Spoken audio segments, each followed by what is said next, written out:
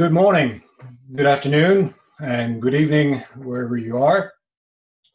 Welcome to the seventh of our special webinar series on the impact of the pandemic on women and girls in developing countries.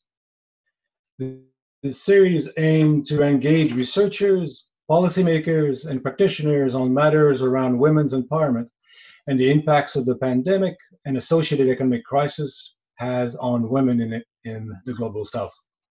This is now our seventh webinar, so our previous six webinars have highlighted that the dual health and economic crisis triggered by COVID-19 has not only underscored existing gender gaps, but also widened those gaps. Women and girls around the globe have disproportionately suffered in the last 6 months and will continue to do so. While our previous webinars have focused on different themes, today we focus on a specific population: migrant women and girls in those refugee settings. Many of the research priorities and policy implications we've seen so far are complicated and present their own challenge for this particular vulnerable population. Forced migrants and refugees have fewer resources and access to social protection services, even before the pandemic hit. So the feasibility of non-pharmaceutical interventions such as the lockdown and stay-at-home orders are impractical, especially in crowded refugee camps that are normally meet, if at all basic needs. And of course, data collections is notoriously difficult. We'll hear from our four panelists today who will speak to us about recent trends, practical solutions, and on-the-ground experience in the pandemic. The Empowerment and Development Lab at McGill University is immensely grateful for the support of Canada's International Development Research Centre through its Growth and Economic Opportunity for Women, GROW. GROW is a 5-year action research program jointly funded by the Bill and Melinda Gates Foundation, the William and Flora Hewlett Foundation, and RDRC. This program was created to find scalable solutions for advancing gender equality in the world of work.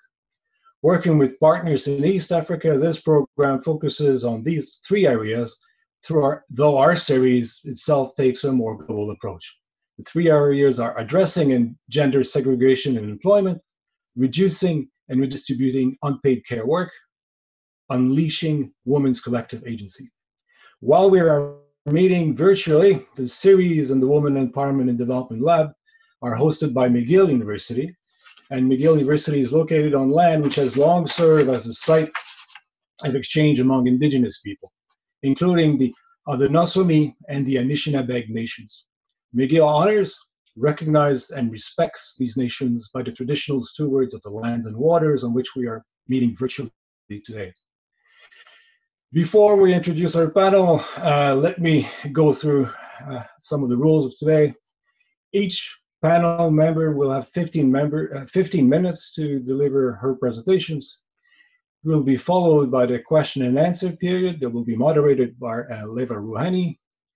And in order to ask questions to our panel members, please use at the bottom of your Zoom screen, there is a toolbar and there's a Q&A icon that you can click, and please use it to ask the questions. And on that part, then you'll be able to ask the questions, and our panel members will endeavor to answer these questions at the end of the presentations. So without further ado, let me introduce the first member of our panel today, Rachel Kendall-Munro from MSF.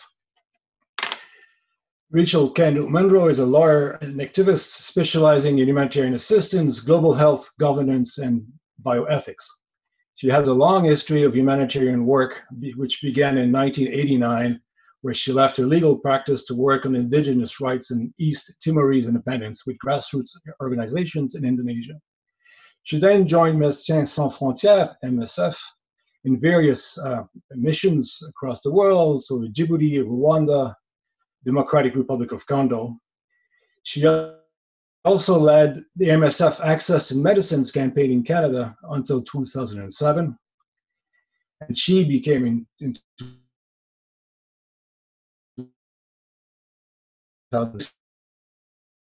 for medicine, and she's mostly served as director of MS International Board, its highest governance platform.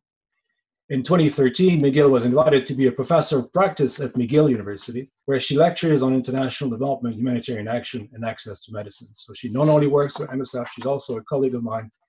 Rachel, without further ado, please go with your presentation. Thank you, Frank. I'll just share my screen.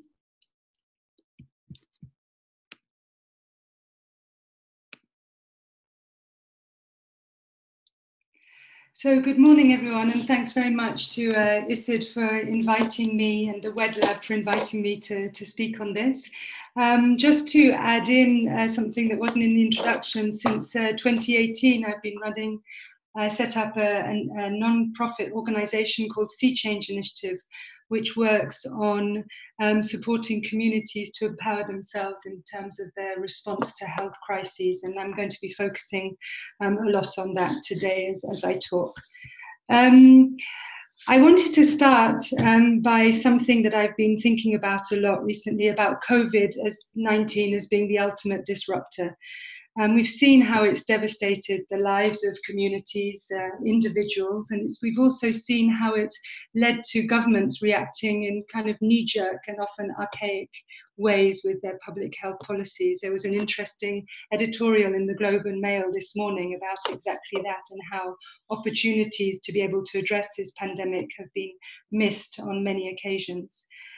We've seen really how we have this lack of emergency preparedness in our country. And we've also seen globally a real lack of solidarity and a lack of mutual aid, as well as a growth of nationalism with this sort of idea of each for his own and these kind of blanket responses that don't acknowledge any of the particularities of different situations and different people. We've been thinking about how COVID-19 has also revealed multiple pandemics. It's not only the pandemic of COVID-19, but it's revealed underneath the pandemic of racism, a pandemic of poverty. We've got the ongoing pandemic of climate and environmental destruction.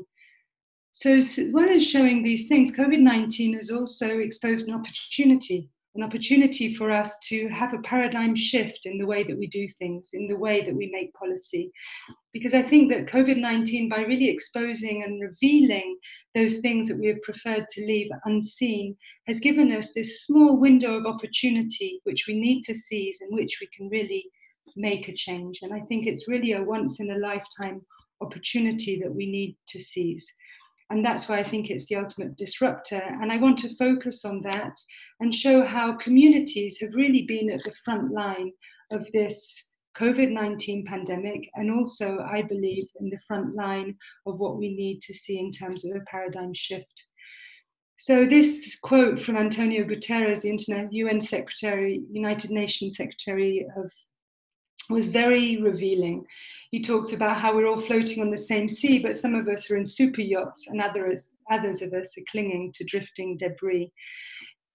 COVID-19 has exacerbated these existing vulnerabilities.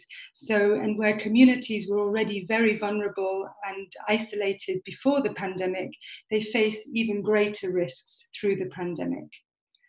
I wanted to start by telling you a story about a woman called Gloria, who I met actually about 2 years ago now in a migrant shelter in the south of Mexico, in Tenosique. She had fled from El Salvador with 2 of her children. And when I met her in Tenosique, she told me the most harrowing story of how the reasons that she'd left home and then what had happened to her since she'd been in Mexico. When she left home, it was because gangs were trying to engage her son in gang activities. And they'd also pointed out, also sort of fixated on her daughter as becoming one of the wives of one of the gang members. And Gloria knew what the impacts of that would be on her family, and she didn't want her children to fall into that gang life like she'd seen so many others. So she decided to leave overnight, and she fled up towards Mexico, hoping that there in Mexico she would find shelter and refuge and safety from all the violence that she had been exposed to and her family had been exposed to in El Salvador. When she arrived in Mexico, she had just crossed the border and she was kidnapped by Mexican gangs, where she was brutally raped where they demanded amounts of money from her family who were in the United States. And this was all meanwhile with her 2 children who watched on, and her daughter, who was 16 years old at the time, was also 5 months pregnant. So when she arrived in the migrant shelter, when she was released, she was extremely traumatized, and her daughter and her son were barely speaking. This is the story of so many women that are forced to flee from the crisis in Central America, not only from El Salvador, but also from Honduras, also from Guatemala. According to the Mexican immigration authorities, in 2019, 30% of the asylum seekers in Mexico were women, and then another 13% were adolescents and children. Already in the first months of 2020, the rate of asylum seekers in Mexico has increased by 34% over the same period in 2019. CARE and UN Women have estimated that COVID-19 could push nearly 16 million more people in the Central American region into extreme poverty, or in Latin America into extreme poverty, which would bring the total to around 34% of the entire population living in Latin America who would be pushed into poverty. So the situation is only going to get worse. More people in Central America are going to be forced to flee. So while at the moment we estimate there's around 500,000 people fleeing every year into Mexico from the Central American region, that is probably going to get worse. And even those statistics, that statistic of 500,000 is probably an underestimate, because those are only the people that we see. And we've seen that in that migration, refugees and migrants have been put at extreme risk. Health services are often extremely limited, and they're focused primarily now on COVID-19. And so that means that women's access to sexual and reproductive health is very limited. And given the story of Gloria, which is the story of many women, access to sexual and reproductive health is extremely important. Refugees and migrant women are often afraid to report domestic violence that they have due to their status as a migrant. We know that 70% of migrant women are often domestic workers and are often suffering abuse in those domestic environments. And from statistics, sexual violence against female migrants in Mexico has doubled in the first few months of 2020. We also see that inside the migrant shelters, women are much more vulnerable to sexual exploitation and violence. One of the problems as well is migrant shelters like the pictures I'm showing you here of La 72, which is the migrant shelter in Tennessee, where I met Gloria, and the one here on the right is a migrant shelter in Ixtepec, further up in the Oaxaca region of Mexico. And the situation in those migrant shelters is very difficult. They're mainly run by volunteers or by church groups, and they've been forced, because of COVID-19, to shut their doors to basically protect the population that's inside the migrant shelter, which means that people like Gloria who are arriving, are not able to seek shelter inside. I was speaking most recently with the health director in Ixtepec, in this migrant shelter I'm showing on the right, and she honestly said that they didn't know what to do with the migrants because the local migrant shelter had been closed, so all that they could think of doing was giving them a mask and giving them a bottle of water and asking them to move on. So imagine if all the migrants who are arriving and refugees who are arriving in the different cities are just being asked to move on, it becomes nobody's problem and everyone remains vulnerable. In Tennessee, we had a situation recently where they had sent some tests to the local hospital for some people that they suspected to be COVID-19 positive. They were told to wait 3 days and they would hear the results of the test, and if they didn't hear, they shouldn't call. They didn't hear back after they assumed that everything was okay, and those people carried on circulating in the migrant shelter. But then when they called 7 days later, the hospital said, oh, actually, no, the tests were positive. Those people do have COVID-19. So in that time, COVID-19 had been able to spread inside the shelter. So these are some of the realities that those shelters are having to live with. And we also need to look at the impact of the closing borders. We go from, especially on that border between Mexico and the US. So when people are trying to travel up, they arrive in towns like Matamoros or Mexicali or Nuevo Laredo. And this is a photograph from Tijuana, where you see the wall here with the US. And a colleague of mine, who I think is on the call, Jessica Farber, took this photo when she was there earlier this year and had to come back because of the COVID-19. But Tijuana is labeled one of the most dangerous cities in the world, and it has one of the highest rates of homicide. And to add to that, it has one of the highest rates of femicide in the world. Yet people who are arriving in Tijuana, forced to flee their homes in Central America, have nowhere to go. They're stuck in Tijuana or Matamoros or Mexicali or Nueva Laredo. And even prior to COVID-19, we're seeing that the more migrants having to undertake irregular crossings, trying to get through illegally, having to use people to help them to go across. And that's happening now even more. Central America, of course, is just one part of the global picture of problems that have been created by COVID-19. And just to name a few, we know there's very little data, COVID-19 data that's been broken down according to sex. We know that there's been a rollback in women's rights. We know that there's been increased food security. And for instance, in El Salvador, it's over 60% of families are reporting food shortages. We know that women are often the ones to feel the economic losses first. In Palestine, for instance, 1 in 2 women have lost all of their income because of COVID-19. 1 in 2 women, it's huge. And then the rates of gender-based violence have increased from Colombia to Zimbabwe, and the quarantine makes it much harder to track those cases. And in terms of health, which is the area that I focus on, women really are at the front lines because they make up 70% of the workers in the health and social sector globally, often receiving lower pay than men, and in many cases, they receive no pay at all. So I painted a very negative picture. So are there solutions? Well, that's what we're hoping at Sea Change that we've been managed to do. We've created a community-first COVID-19 roadmap. We see that communities are at the front line, and in order to be able to address COVID-19, they need to be supported to find the power to respond.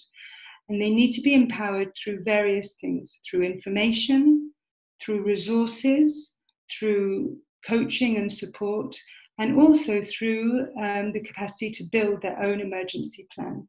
Having worked in 25 years in emergency preparedness, it's not rocket science. It's really about being organized, having a committee, having a group of people who take in charge the preparation, and then having the resources and the staff around to be able to implement that into place. And we're hoping that by using this community-first approach, by using this COVID-19 roadmap, this is an example of really what community-centered and community-led means in practice.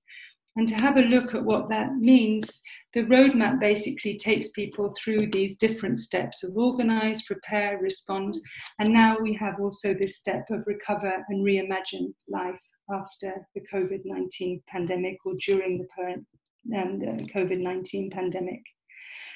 And so this very practical tool is directed at isolated and vulnerable groups who are receiving very little help from authorities or health centres. And we believe it's a tool that's extremely relevant for refugee and migrant communities who are the groups that are left to the side of the health care, for instance, in countries like Mexico, but even here in Canada. And they need to be more self-organized and they need to be more autonomous in preparing for and responding to COVID-19 and other pandemics. And so this is really feeding into the idea of broader systemic change. The vision that we have is that we need to start moving away from this very top-down health system where there's a very centralized authority that is putting out general public health requirements for the whole population, and rather turning it around and seeing, well, how do populations themselves, communities who are vulnerable and isolated, what do they have, what tools do they have in their own communities to help them to face the pandemic. And when they're able to start increasing their resilience and their ability to face up to it, it means that they can meet health authorities in a new place and already be helping to protect their own communities. So I look forward to your questions and answers, and thanks very much for your time.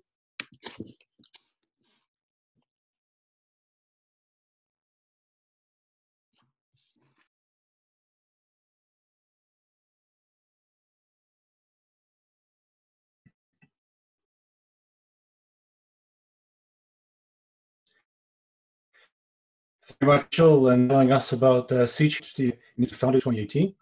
This is great.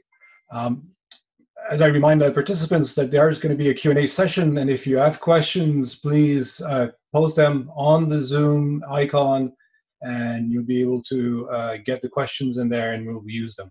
Our next panelist is Jane Linacard from Mixed Migration Center. She's the Global Coordinator for MI, the Mixed Migration Center's flagship primary data collection project. The project has since 2014 collected around 40,000 interviews with refugees and migrants on the move, providing insights to humanitarian and development programs, as well as policymakers. Before working with MMC, Jane worked in research and analysis at the Graduate Institute of International and Development Studies in Geneva, and with ACAPS, or ACAPS, focusing on humanitarian needs analysis. She also spent years with MSF and at the United Nations Institute of Disarmament Research. Jane, the panel is yours now. Hi, thanks very much. Thanks. It's a great opportunity to listen to all these different perspectives. It's nice to be part of this. Thank you. Let me just see if I can share my screen. And you should have. Let me see.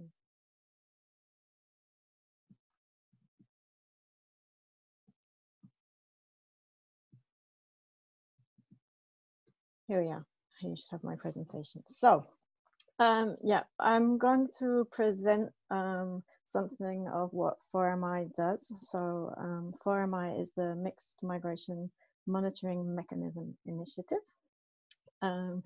And yeah, we're focusing on mixed migration, a very particular population of women and men and children on the move. Not all have the legal status of refugee. It's a very particular setting and a particular population.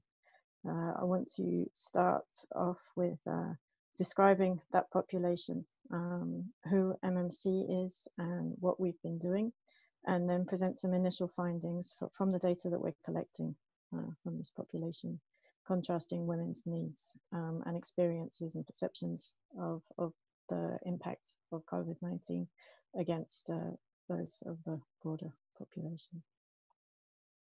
So the Mixed Migration Centre is a knowledge centre that's part of the Danish Refugee Council, and we're here to inform practice and policy about mixed migration, and we have a strong focus on protection aspects.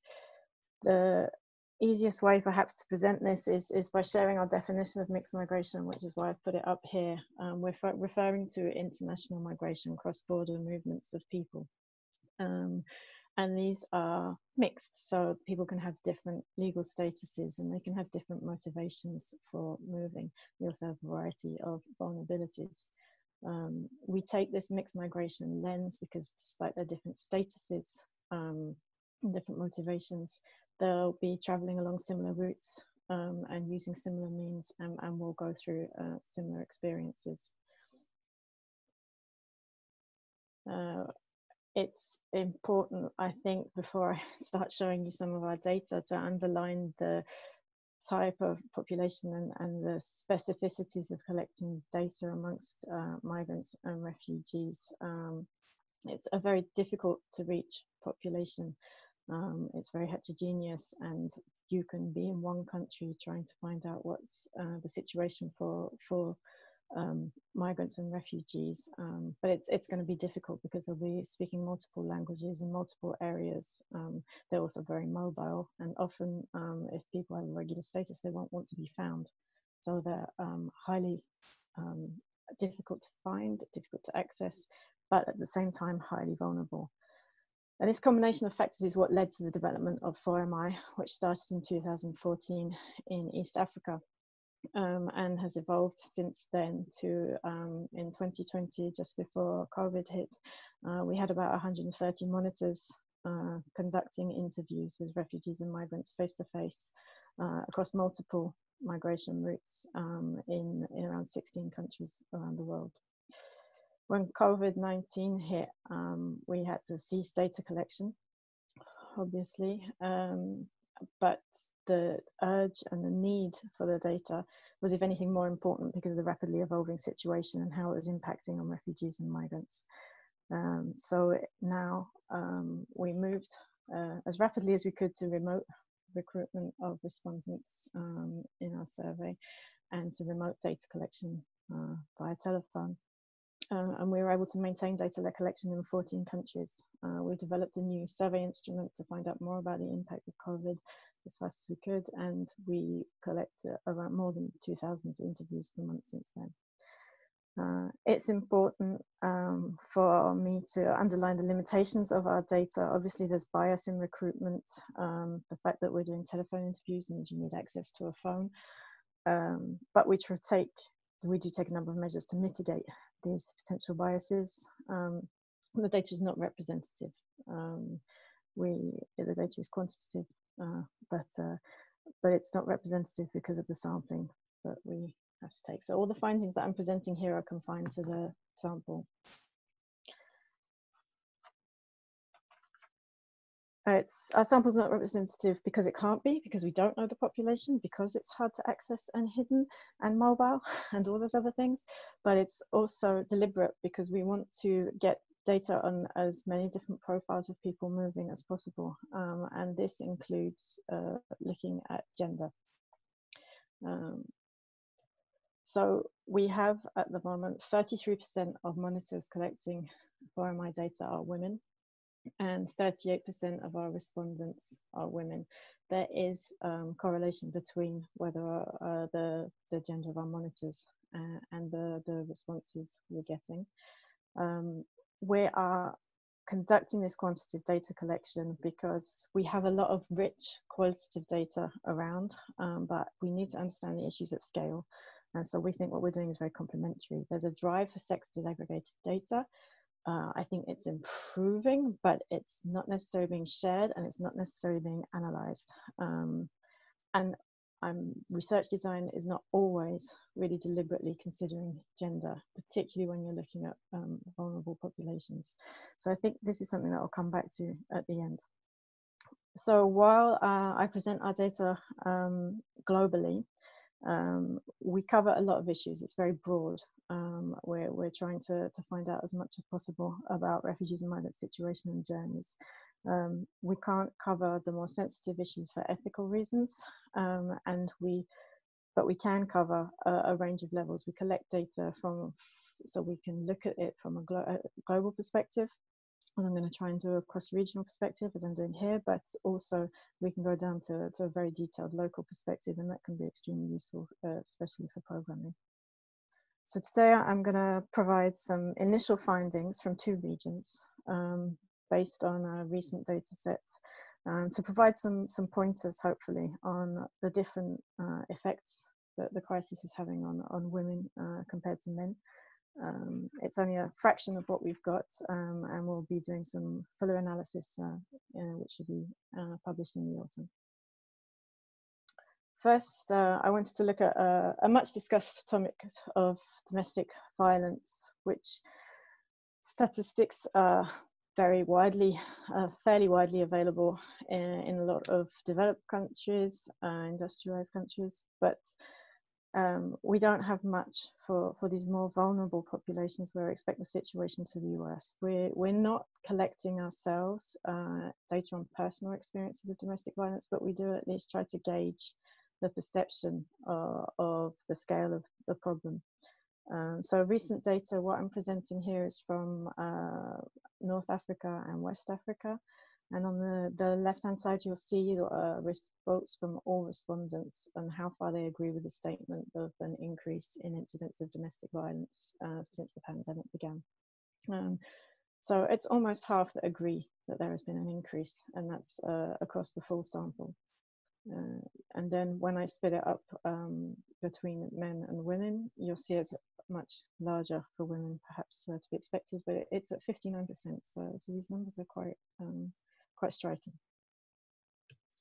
If I move to another impact that has been had globally, if we look at loss of income, it's interesting to see for our population on the move, which is particularly vulnerable to loss of income. They're far more likely to be working in the informal sector than many other populations, and they're far less likely to have the support of state networks or informal social networks if they lose income.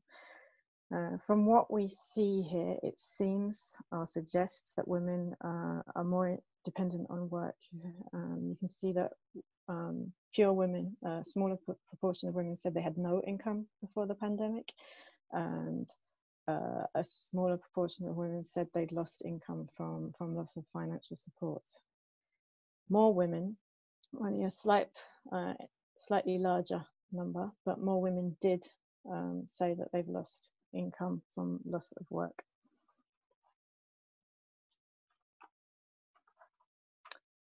We asked questions related to protection and perceptions of risk. So looking again at the world of work and the risk of labour exploitation since the pandemic began, women are far more concerned than men about labour exploitation. But then there are differences between regions. As I note here, there's far more frequent agreement with the statement amongst respondents women respondents in North Africa than in West Africa. And I think this difference is something that I'll look at later, and I think it's important for us to remember the particularity of situations which Rachel also referred to. And if we look at sexual exploitation, you'll see again that women agree more frequently, but there's a much starker difference with men's opinion on the risk of sexual exploitation since the pandemic began. If I go back to loss of income and its impacts in particular, I wanted to talk about the fact that there's not a huge amount of difference between men and women, and perhaps on two issues. Women are more likely to say that they're using up their savings, and more likely to talk about worry and anxiety as an impact of loss of income. There's a few smaller differences, but I want to wait for more data till we can draw many conclusions on that. But again, it's about regional differences. In North Africa, it's actually inverse. Women are more concerned about access to basic goods, and in West Africa, it's more men that are reporting loss of housing. So it really is important to drill down and look at particular regions, countries, and specific populations.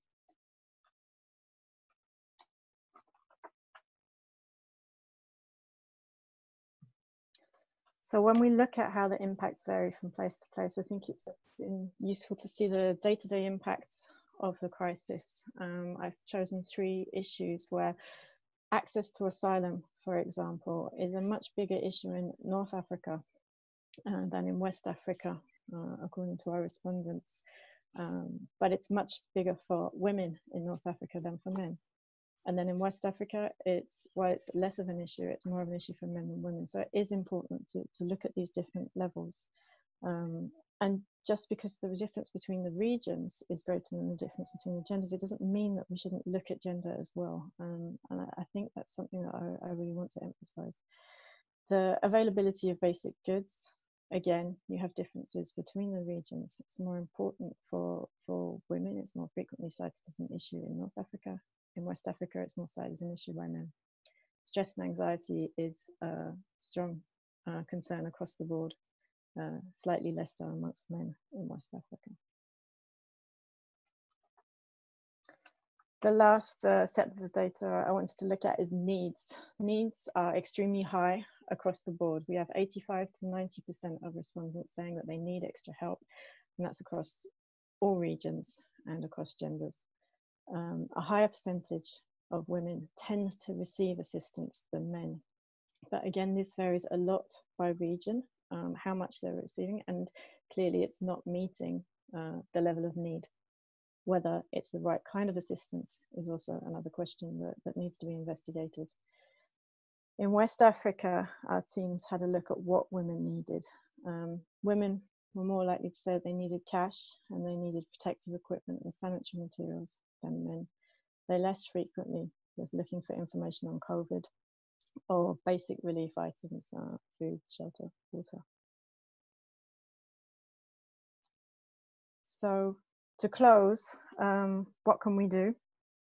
I'm looking at this more from a research perspective. I think it's really important that we continue to work hard to reach the very hard to reach. It's hard to reach migrants and refugees on the move, but that doesn't mean we should be satisfied when we reach some. We need to reach the full breadth of the population. We need to find out what's happening amongst so many more specific populations and the differences between them within the migrant and refugee population. We need to be really careful about our assumptions in programming and planning. Some of our results are surprising, even for the experts in these areas. So I think that's something we need to pay attention to as well. And then analyze the data from women and share it at all levels. I know that there's quite a lot of sex disaggregated data out there. I haven't seen a huge amount of analysis according to gender so far, and I think we need to work harder to get that out and to get it shared. We need to meet the need, hear the needs that are being voiced by women, and we need to meet them. There needs to be protection from abuse. The right to asylum needs to be safeguarded for everybody, and assistance programs need to be inclusive. They can't miss out these more hidden populations who don't necessarily fit the established categories. And with that, I will stop. Thank you very much. I look forward to this. Thank you very much, Jane. It's very interesting. It's great to be able to have data. And of course, when we think about policy, we need to know what's happening right now on the ground. So Mixed Migration Center provides some of these answers. And of course, we're going to hopefully do this for now for thinking about policy. Our next speaker is Selina Besola from Glasswing International. Selina co-founded Glasswing International, an organization that addresses the root causes of poverty and violence in 10 Latin American countries through education, health, and community development. Selina has more than 23 years of experience in social change, including emergency response in conflict zones and disasters, public health, and philanthropic consulting.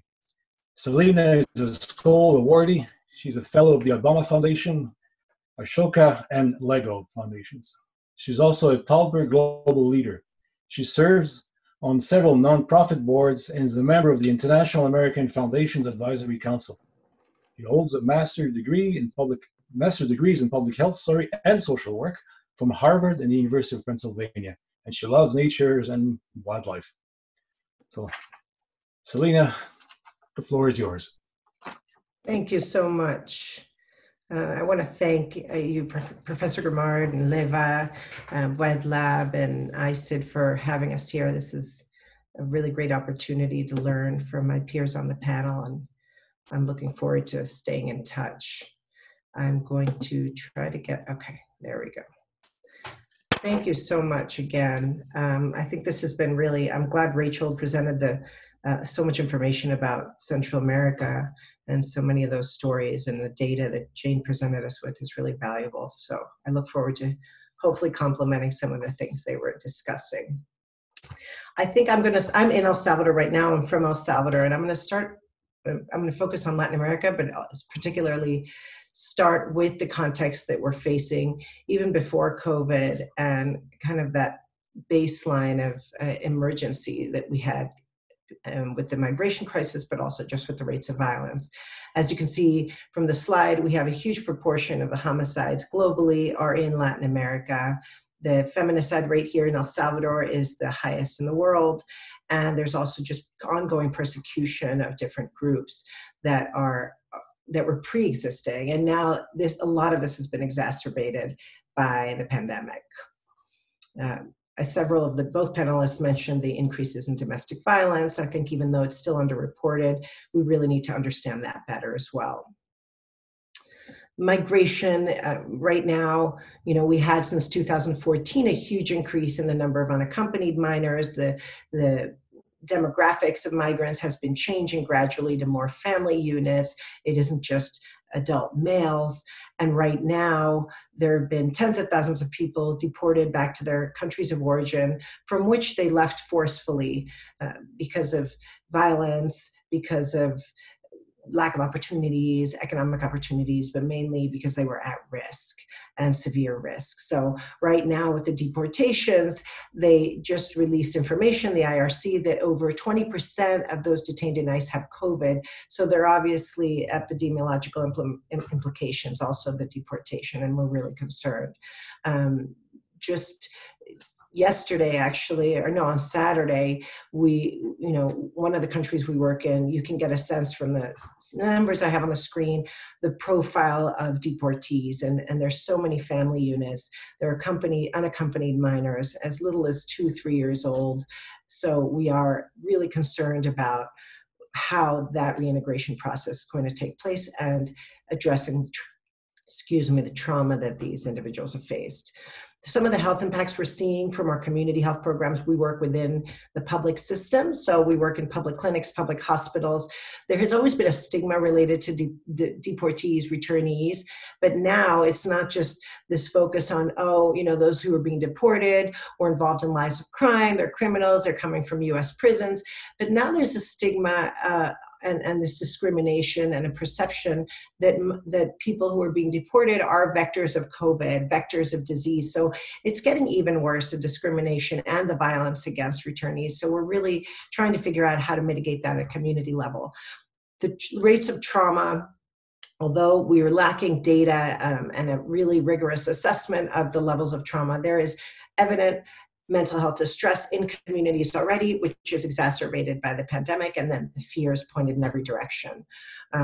Apparently, because right now the numbers, they're estimating that up to 18 million women, because they're afraid to go to health clinics because of the pandemic, they're afraid to get COVID, up to 18 million women in Latin America and the Caribbean won't access reproductive health services, which is, really severe. And this includes getting emergency help related to violence, maternal child health. So we're trying to work, I think, public system, civil society, the community of practice in general, we're trying to work on making sure people feel okay with going to the health facilities to make sure that these ongoing challenges are being addressed because the systems nationally are overwhelmed.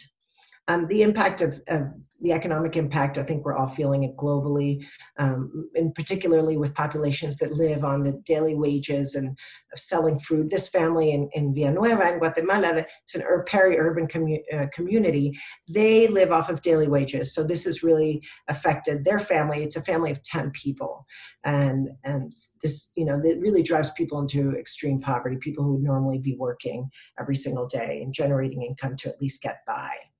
Another really big concern we have is that there's a projected decline in remittances, and remittances can represent up to 20% of the GDP in some of these countries. So women are the biggest recipients of remittances, and we are concerned that this will have an even longer lasting and deeper impact on communities, particularly those that are already facing crises and risks.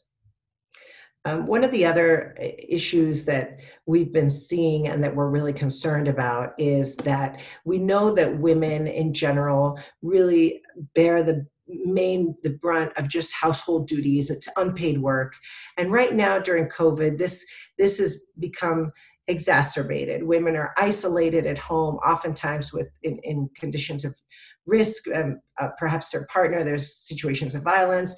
We're really concerned about adolescent girls who are now bearing the, even more weight on domestic duties, and very few of them will be able to connect to remote learning because of the lack of access to reliable connectivity. But that isolation really adds layers of risk. The fact that women and girls can't access the protections is worrying. And I think Jane said this earlier, that migrant women and girls, people on the move, whether they're IDPs or deported, or once they leave the facilities, they migrate, when they return and they're processed and they go back to their communities, they essentially become invisible to the system. So they disappear, and it's very hard to reach them. And they're in debt. They're in debt to coyotes. They're in debt. They paid for these trips, and so now they're almost just in this situation of servitude that is really, really risky, and they're in danger. So oftentimes they do not want to be found because they are also afraid, and it's very difficult to reach out to them as organizations if they don't have cell phones, and they're difficult to find because of their the fear, and rightly so, them trying to get through and survive these moments. The systems really nationally are not in place. They're not in place institutionally. So all these inequalities are exacerbated right now. During COVID, the resources are often centralized in cities. They're not decentralized. The governments, to make decisions, are not leveraging the community health organizations, or definitely not communities themselves. So we're really concerned that these, and I think both of my co-panelists already mentioned that we're ignoring the unique populations, the unique needs of populations that are on the move. We're not looking at this through a gender lens in terms of policy, and we're not taking into account the conditions that people are facing right now. Some of the work we're doing in the region includes not only emergency response, which we didn't do before. So we're combining food aid with mental health kits and personal protective equipment, but we're also trying to work in communities to continue our girls programming, even if it's remote, even if it's WhatsApp or text, but really trying to maintain a sense of connection to combat the trauma. And we're also working through our community health programming to encourage women to continue accessing care, and inform them about the risks and the precautions they can take to prevent transmission. The issue we're seeing, we've been working with the national child protection authorities to see how we can partner and strengthen the services that are being provided and those that are not being provided. So we're working closely with the protection agencies, but also understanding from a client-centered approach what children and adolescents that are being returned to the country, what their situation is and what they need. So aside from providing training on trauma-informed care to the government employees and self-care, so we're trying to really approach this in terms of an ecosystem, a trauma-informed ecosystem. We're providing that training, but what we're seeing is we need to make sure that even government employees have the information and the access to the tools and skills that they need to be able to provide better care. So when people who are deported, they're put into quarantine for about a week in El Salvador at least, and then they're tested for COVID, and once they're returned, they either go back with their families or they're put into the system if they're not able to go back to their communities because of risks. So across that whole pathway, we're trying to help the institutions provide the support, and then also they can refer them to our teams to provide ongoing mental health support through tablets or other digital devices or just cell phones. So we're trying to really continue and do more case management in the reintegration of the unaccompanied minors in particular. And this has been proven to be obviously a big challenge. My apologies. I have all the doors closed, but my dog is loud. So we're really trying to focus on this well-being as a more integrated concept. Because of the lack of data that we were all discussing, we're excited to start with IDRC, ASEAs, and other local research think tanks and research institutions. We really want to get a better sense of what returned migrants are facing in the context of COVID. So we'll be doing that over the course of the next 18 months or so, 24 months. And we want to really be client-centered. We have to make sure in our research that we're speaking to those who have been returned, those who are on the move, populations who are displaced. And, there's so many, this whole really during this pandemic, we have this whole population of de facto IDPs essentially that can't repatriate. They can't go back to their countries, even if it's just a couple hours away. Between Guatemala, Honduras, El Salvador, Mexico is further away, but there's this, the closing of borders really makes this difficult. So it's really understanding this from the perspective of the populations themselves, and seeing how we can activate, in our case, how we can activate these local systems of prevention, of detection and referrals that I think Rachel talked about earlier too, to empower communities to take more agency in this process. In terms of the research that we think is really important and we don't feel like we've seen enough of, one is just, locally contextualized research, so we understand the differences between what's happening in one country and another, even between urban and rural. We're not really understanding all of the differences yet. We don't have enough information. So we need to understand this new human mobility, given the border closings and the constraints that COVID has placed. We also want to get a sense of what community programming, whether it's driven by civil society, by individuals, by women's groups, what is working, religious institutions or government, but what is working to prevent and mitigate the impacts of COVID, the social, economic, the impacts on violence and trauma during this pandemic. And finally, we really believe that it's important to do more participatory action research. So how do we involve girls and young women and women in driving the research and the priorities, to understand the impacts on them from their perspective, to not make assumptions. I think Jane was talking about not making those assumptions, and we wholeheartedly agree with that. And finally, in terms of policy, we've been working with trauma for a long time on building the trauma capacity in the region, and this is something that we believe it could be a really interesting alternative. I think Rachel talked about this is the moment to shift paradigms. We agree. How do you really make more trauma-informed approaches to care, for example? How do we strengthen existing public services and then also engender local access and local actors in terms of mental health support within the communities themselves, because human connection is really the best way to heal trauma. And fortunately, one of the few kind of opportunities that come out of something like COVID is this possible shift in paradigms, but it's also the understanding of the importance of mental health. So we think that this is an opportunity to really bring mental health to the fore as well. We also believe that the narrative around migration, there's a lot, we advocate for asylum and the right to migrate, which is so important. We also need to work on enforcing people's right to stay home safely and thrive. So we believe that there's more of a narrative that needs to be built around people who, the majority of whom, people who are forcefully displaced and forcefully migrate would rather be home. And then finally, how do we adapt?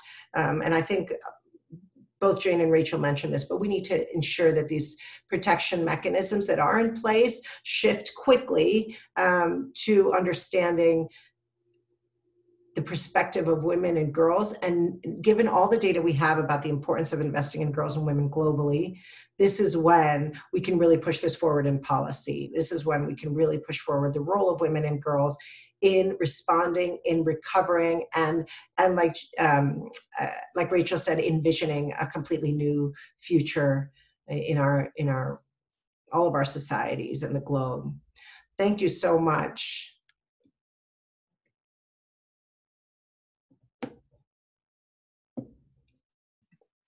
Thank you, Selena. It was a great presentation. Great to know about all the work that Glasswing is doing.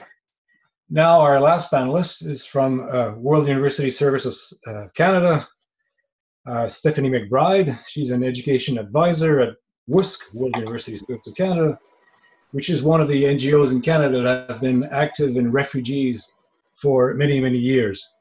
Stephanie McBride has assumed a variety of roles at WUSC over the past 6 years, including management of the Kenya Equity Project and education projects, which support refugee girls' education. Prior to this, Stephanie worked with the UNDP in Zimbabwe. She has a Master in International Development and right now is pursuing a Master's in Education. Stephanie, the floor is yours. Great. Thanks so much, Frank. I'll share my screen here. And I hope everyone can see okay. All right, so thanks so much. It's great to be here and have this opportunity to talk a bit more about the work that we've been doing and response to the COVID-19 pandemic. I'm currently the Education Advisor at World University Service of Canada. We focus mostly on education, economic opportunities, and empowerment of women, young people, and refugees. Very quick background into what I'll be talking about today, looking at a little bit of a different context than some of our other panelists, focusing a bit more on protracted refugee contexts. And specifically in northern Kenya, WUSC does have a number of programs focusing on education provision for refugee and host communities in South Sudan and northern Uganda, as well as in Kenya in both Dadaab and Kakuma refugee camps. Our programs in South Sudan and Uganda are starting up more recently. So mostly today what I'll be talking about is the research and the findings that we've had from our longer term programs in northern Kenya. So we've already heard a lot about some of the global challenges around COVID-19. I think, you know, we're all seeing it every day, the impact that this pandemic is having. But just to provide a kind of high-level snapshot of some of the livelihoods impacts. So the ILO has estimated that half of the global workforce's livelihoods are at risk, which is a staggering number.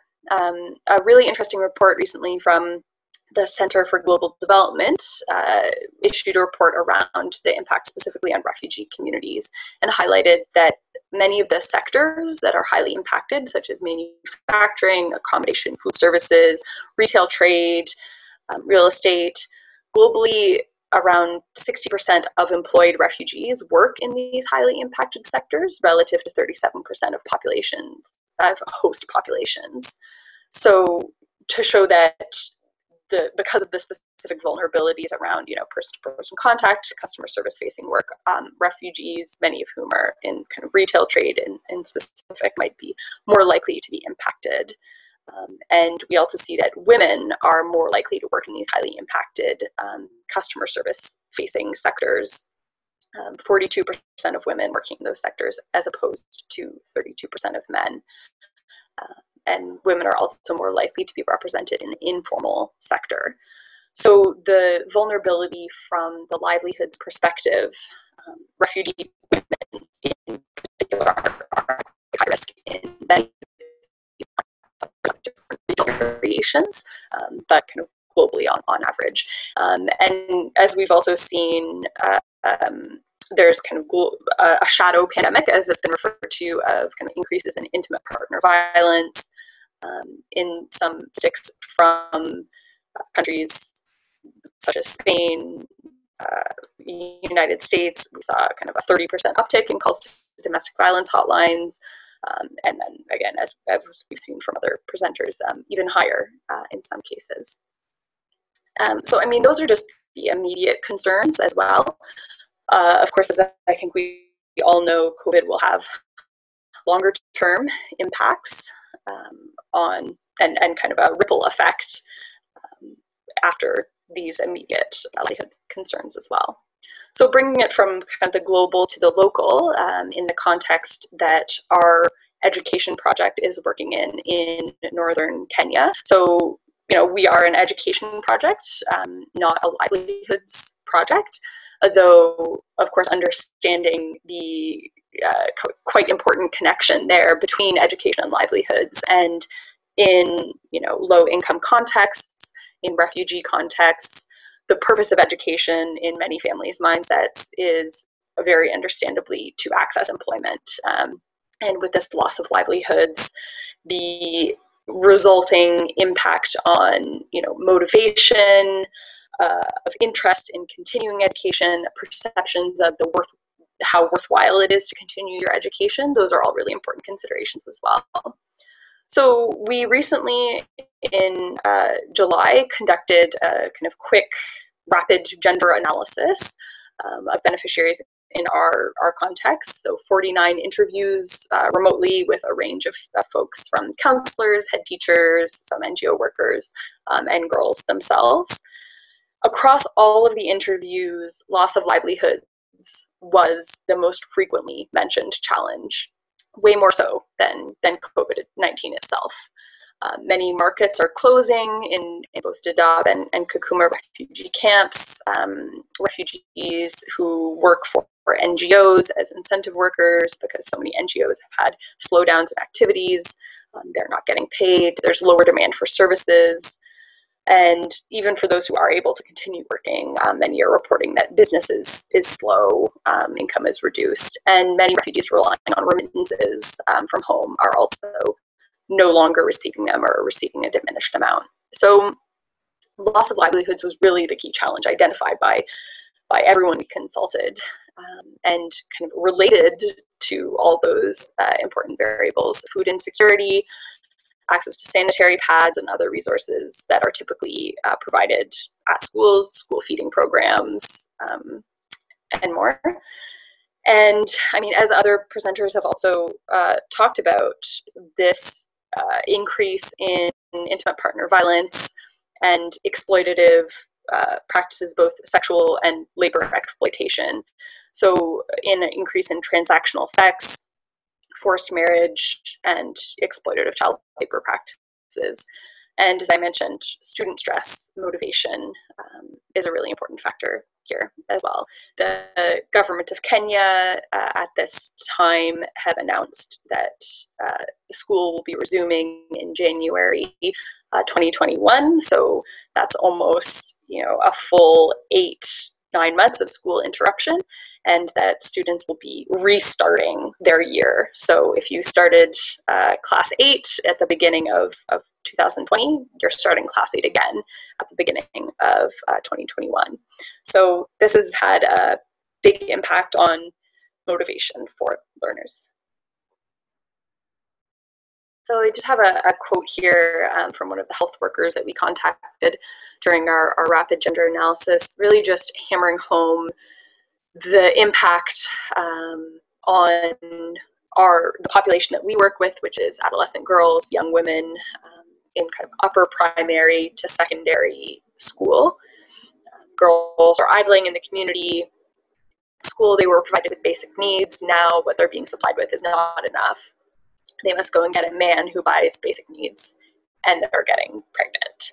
I mean, I think we've seen from other similar health crises, such as the Ebola pandemic, that girls are most vulnerable during this period of interrupted school, and that pregnancy is often on the rise, and of course that makes it just that much harder for girls to return to school after school resumes.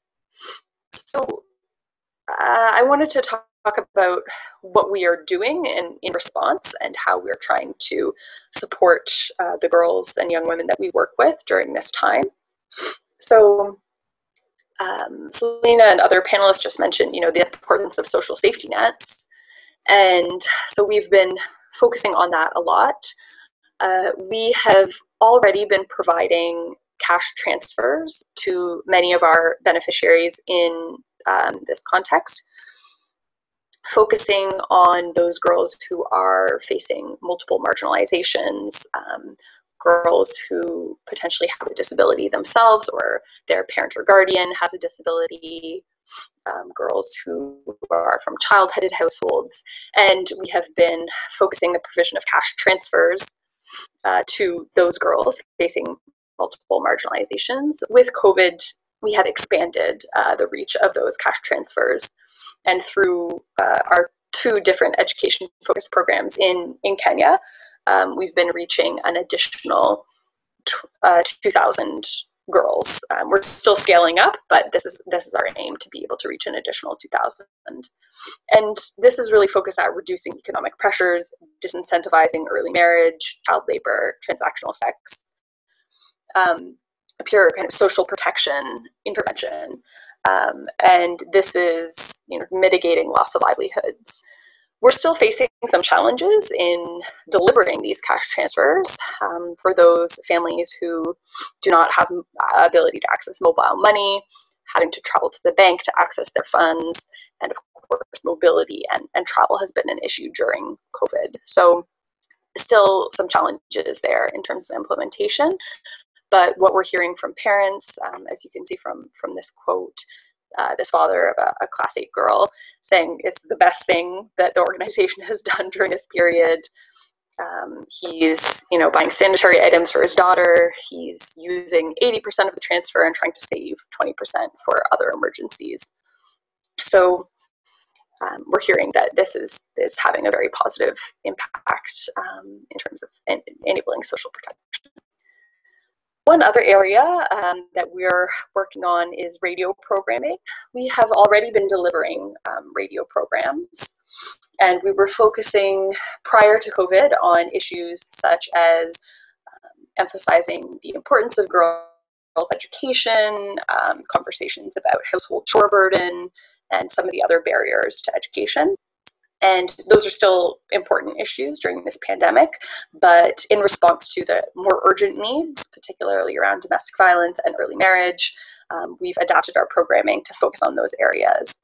And previously, prior to COVID, we were having this issue of, mostly men participating and listening to radio programs. As you can see from the chart here, up to 80% of listeners of these programs were men. And we were trying to reach more women through the program, but at this point in time, how can we leverage this largely male listenership in order to amplify this programming around intimate partner violence, around early marriage? So we have roughly 2,500 active participants in our latest series of radio shows. So when we say active participants, that's folks who are texting in to the radio station, calling into the show. And as I said, the listenership data shows mostly men, and we hope that this opportunity for engagement can help mitigate some of these harmful social norms.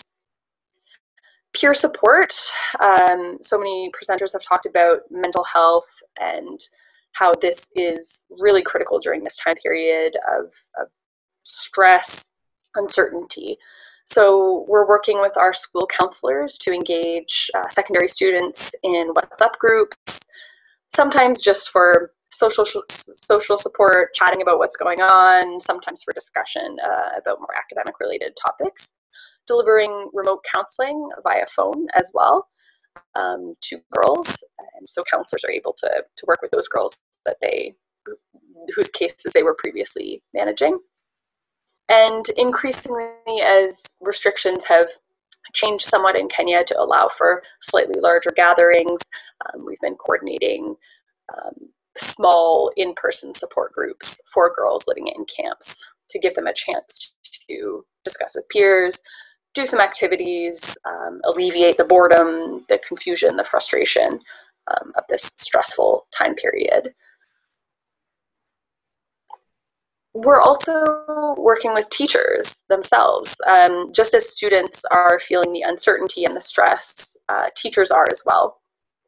We work with both national Kenyan teachers who teach in host community schools, or some who teach in refugee schools. And we also work with refugee teachers who are unqualified as teachers, but have attained a certain level of education and are teaching in refugee contexts. And so there's a continuous need for training, ongoing support for those teachers. And during this period, the question that we had was, how do we keep them engaged? How do we, leverage the time that they have on their hands to help support parents at home? Many parents themselves may be illiterate, and while they understand the importance of supporting their child's education, they may not know how, they may not have the tools or resources to do so. So we've started to facilitate small remedial sessions with some of the girls who were already participating in our remedial education classes, which are catch-up classes that we organize on the weekends, just to help girls who are feeling a bit behind in school. They're kind of girls-only, smaller classroom sizes, to provide that supportive atmosphere for learning. So we've been coordinating that on a smaller level. And then we're really working as well to provide remote resources to teachers through recorded WhatsApp videos and audio to teacher groups, covering a pretty wide range of topics that are relevant during this time period. COVID-19 facts, resources to refer students to, how teachers can support parents to encourage learning at home, gender-based violence and resources for students. So giving teachers those resources so that they can then transmit them on to students. We want students to have access to those resources and referral networks from multiple vantage points. And then also supporting teachers with planning and preparedness for back to school. And finally, working with local partners, community-based organizations, and refugee-led organizations in the community to support back to school campaigns in January 2021.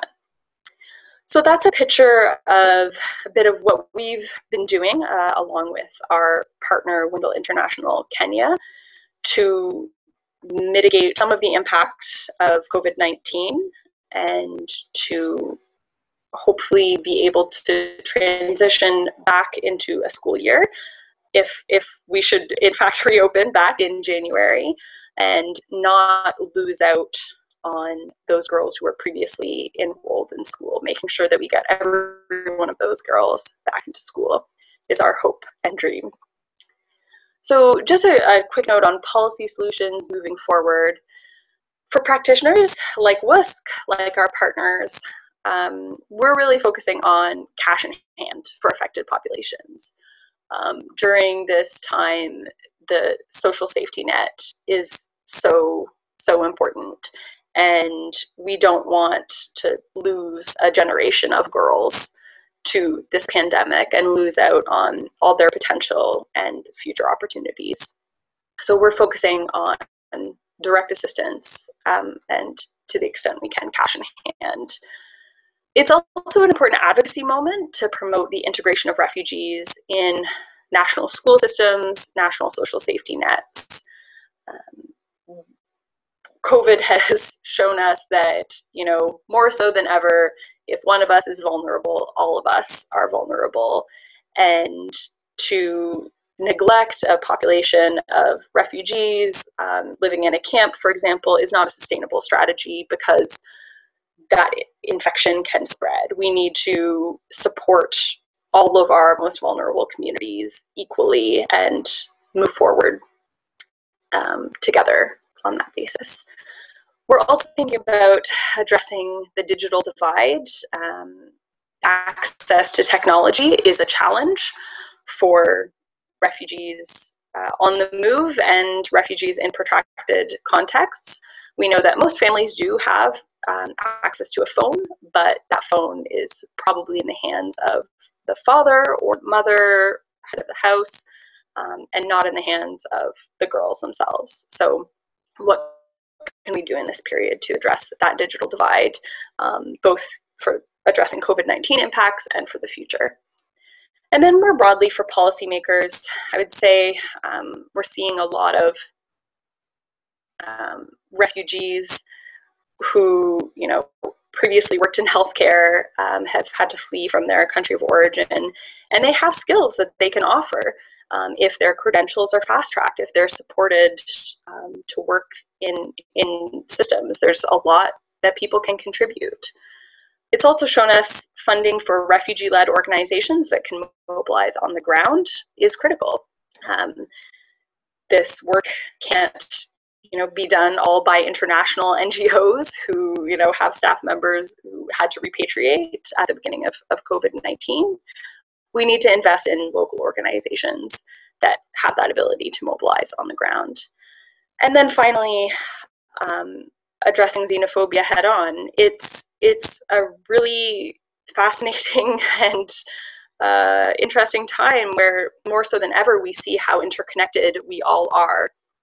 And yet at the same time, for many, the response has been, wanting to shut doors, to amplify nationalist and xenophobic rhetoric. But we really know now how interconnected we all are, and we need to address xenophobia head on, both for the sake of refugees and other displaced populations, and for all of us. So I'll leave it there and look forward to the Q&A. Thank you.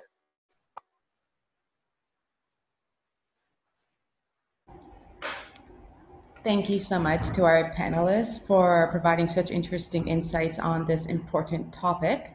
So we do have quite a few questions that have come through. I'm going to start with asking two of the questions and then going into our next round. So the first question that I'm going to ask is, how can we use technology in refugee settings to support women, especially in cases where data is hard to get in camps, or there's this huge digital divide? And then the second question that I have is, or that the participants have, is how can we use participatory action research, or how can that be done when there's difficulty accessing refugees during lockdown and difficult gaining qualitative data collection or data? And I'll open it up to the floor.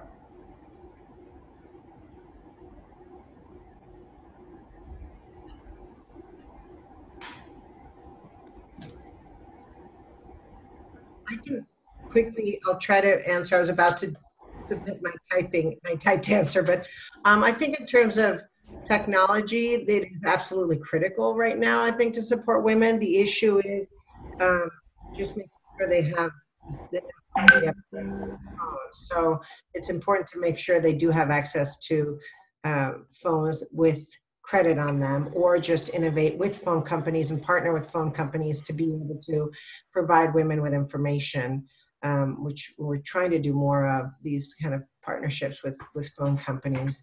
And then in terms of the participatory action research, when you're involved in communities long term, we have employees in communities, we have volunteers in communities. So in the past, before COVID, we did do peer groups amongst women that had been deported.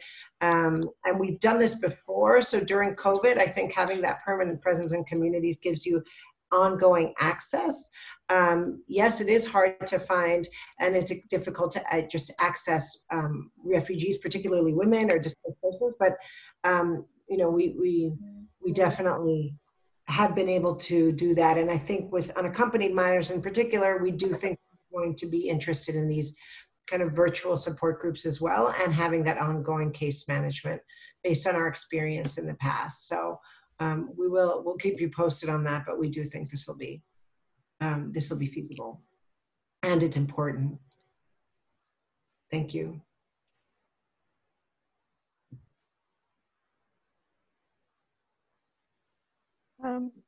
I will join in just quickly to echo the phone. It's something that we'd encountered a lot in terms of access to information, and having a phone on you, particularly for refugees and migrants on the move, is vital. And I think being able to access that phone, it means you access information, you can contact helplines, you can express your needs. There are feedback mechanisms in place. And also for education. I mean, there's so much that could be done, and I think that this is really a vital point in terms of research. It's the same thing as well. You use the population. This is how, thankfully, for him, I was able to adapt, is because it uses researchers who are on the ground and in place. And yes, it was remote, but it helps that a lot of our monitors are parts of those communities. Thank you. I'll go to the next set of questions. There are a couple that group well together. One of the questions that we received are, what best practice should the major country donors focus on for ODA responding to COVID-19? And similarly, another question is, if one works for a bilateral development agency and wants to improve the situation of women migrants and refugees, where should the money go? Should it be sent to multilateral UN agencies? If not, where else, in what sectors? And similarly, just one that we can add on there is, what are some of the policies host countries are developing to continue to welcome refugees during these times? Leave it to the panelists.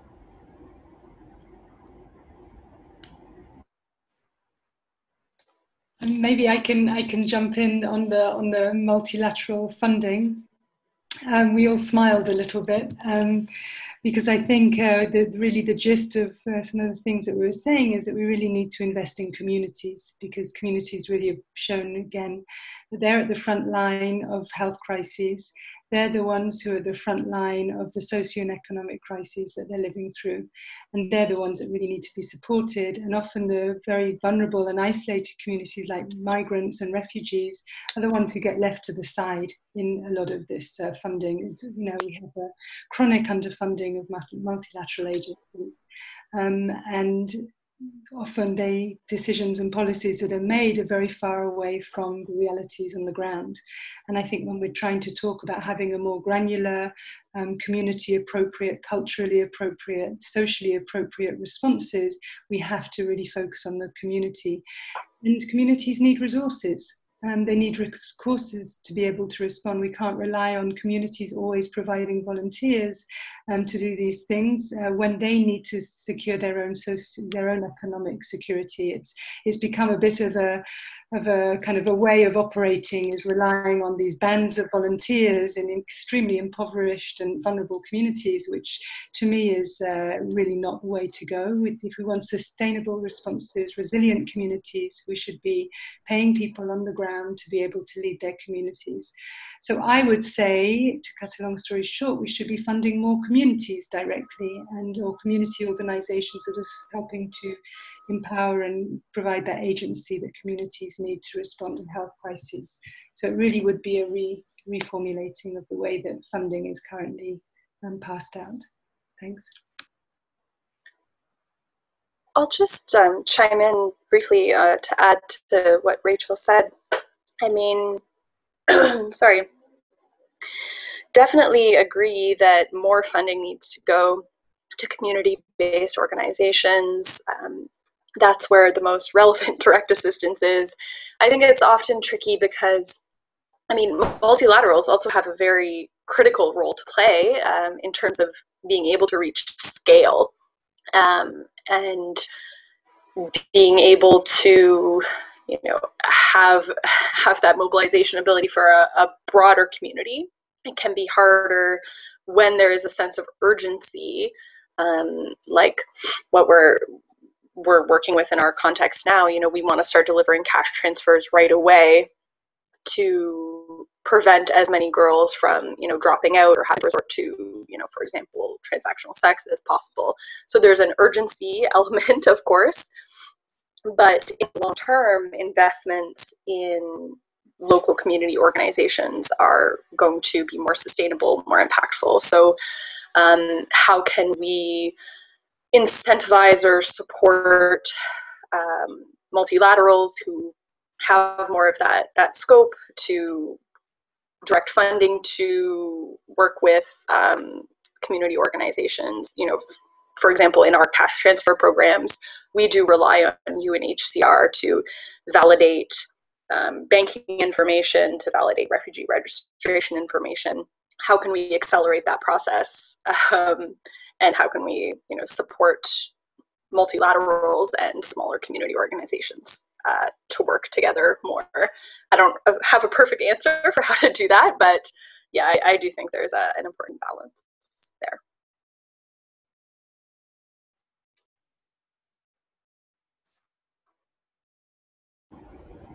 Great. I'll end with one last round of questions.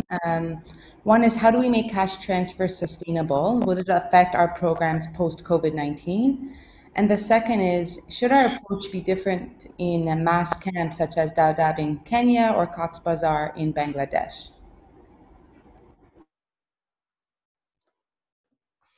Sorry, Leva, I didn't hear the last part of that. Should our approach be different in a context like Dadaab or Kakuma?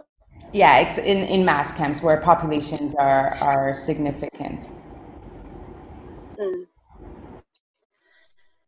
I mean, I can just chime in on that quickly and then leave the floor open for others. I mean, clearly there's very different needs and vulnerabilities for communities that are on the move versus communities in kind of more protracted situations, and different sets of risks and vulnerabilities, and also in a camp context versus an urban refugee context.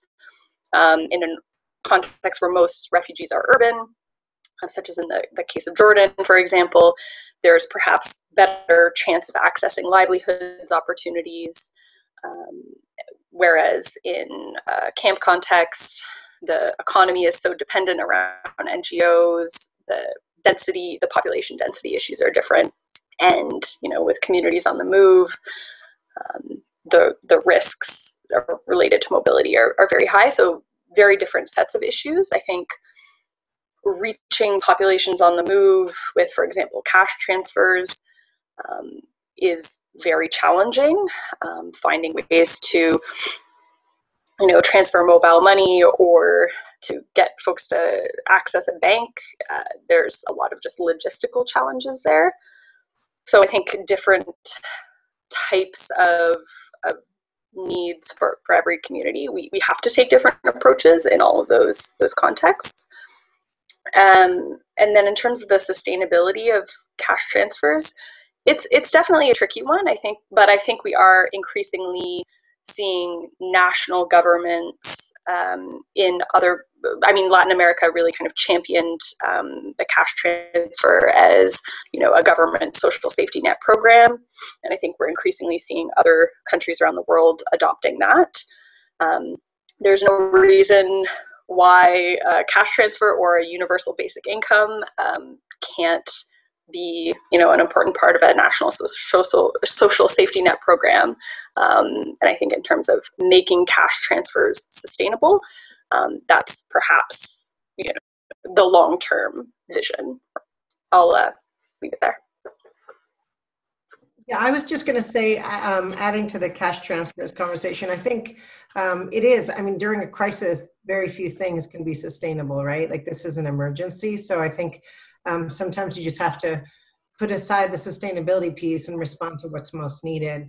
One thing we have had to factor in when we do give cash transfers to migrants in the US and also in Latin America, whenever we're doing any sort of transfer of resources that can put people at risk, including technological devices, we have to make sure we factor in that they may be in a household that's risky.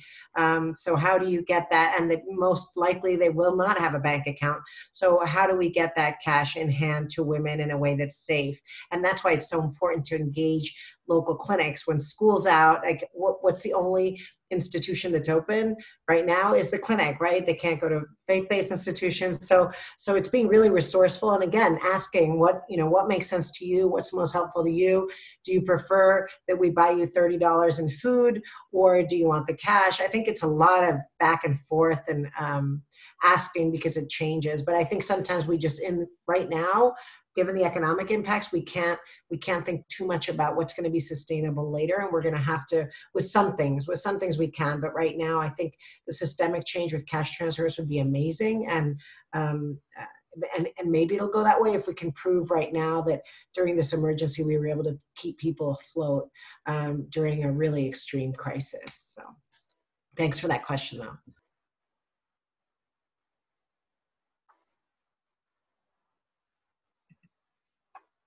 All right, anyone else would like to intervene on that question? Rachel, Jane?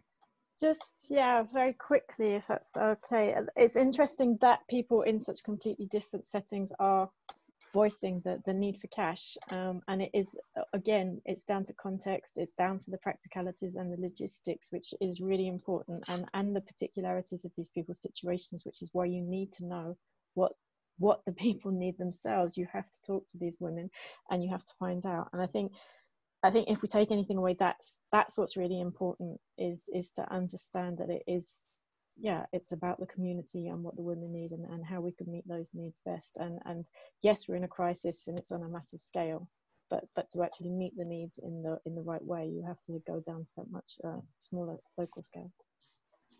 Just to add on to what Jane said, if I may, I think that this is part of the paradigm shift that COVID-19 is revealing for us, and it's time to actually take advantage of that and really move towards actually doing what the community needs, rather than policy that's developed far away by people who, with all the best intentions, don't actually know the reality of being in that small village in El Salvador and the community in Nunavut. We need to give the power to the communities themselves and put the community first. Thanks very much. Great, thank you, Rachel. So this is great. I look at the time, and the time has flown by, really.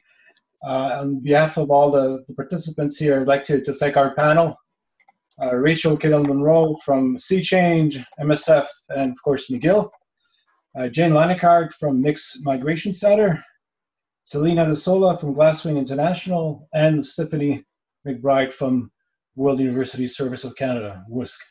So thank you for a great presentation, all of you, and great discussion.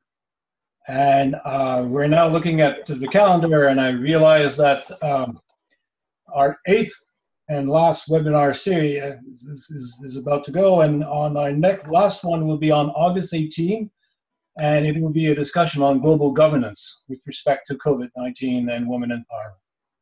So on this, also would like to invite you to look at Women's Empowerment series on our web lab, and it's women'sempowerment.lab.mcgill.ca, where you'll be able to find a recording soon of this webinar, as well as all the previous webinars and information.